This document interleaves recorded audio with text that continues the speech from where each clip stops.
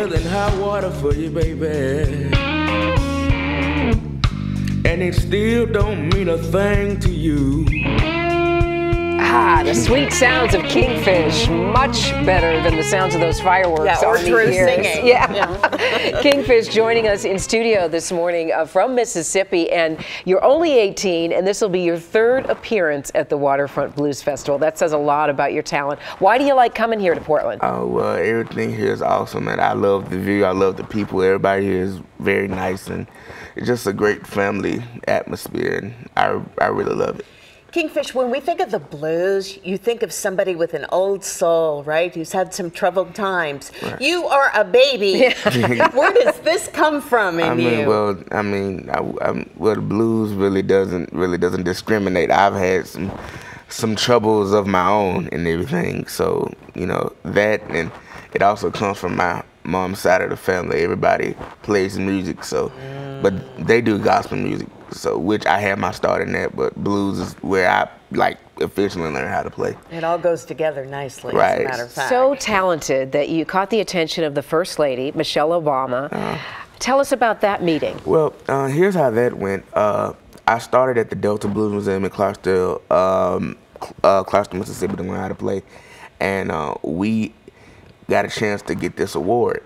And they flew us out to the White House. It was me and 4 other boys, and we accepted the award. And I got a chance to take a picture with her because I was the oldest in the class. So, well, not the oldest, but I was the class representative. Yes, so it was really cool. Very awesome. exciting. You've been playing for so long. Tell us a little bit about your musical history here. Well, started on drums at the age of 6. That was more like gospel and church. 6 though, age 6. Yes, ma'am. Okay, that's playing the impressive. drums in church, I love it. Yes, ma'am. Then when I got on the blues scene, I was playing bass, and I just switched to guitar probably about 5 or 6 years ago. That's a darling photo. Right. Do you get mad at Mom for pulling that out? Oh, no, ma'am. No, ma'am. And along the way, I know you have had some mentors. Right. Who has been the biggest influence in terms of music on you? Well, we're actually 3. There was one in Clarksville, Richard Chrisman, a.k.a. Daddy Rich. He was one of my mentors at the Delta Blues Museum.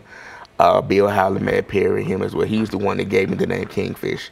And also Tony T.C. Coleman, who played drums for B.B. King. Oh, because they saw such a talent in you. Thank you. And what's this other organization that you're involved in? Right here, it's on my shirt. The organization is called United by Music? Yeah, United by Music. And I read your shirt. Okay.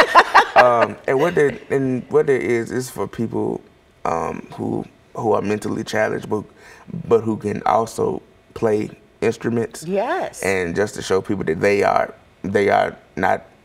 They're pretty much normal, just like everyone else. And pretty much what we're doing is we're doing a free concert at Hotel Rose every day for the next couple of days from 11 to 1. There will be free food and everything. Oh my gosh. Fantastic. What's the location then? Hotel Rose. Okay. All right. Well, the Pineapple Hotel. So, oh yeah, the Pineapple Hotel. Yeah. Everything's decorated inside with pineapple motif. Really? Yeah, super cute. do you know that because you're staying there? Yep. Pretty much. Well, Kingfish, thank you so much. Just charming, and we're excited to hear something. What are you going to play?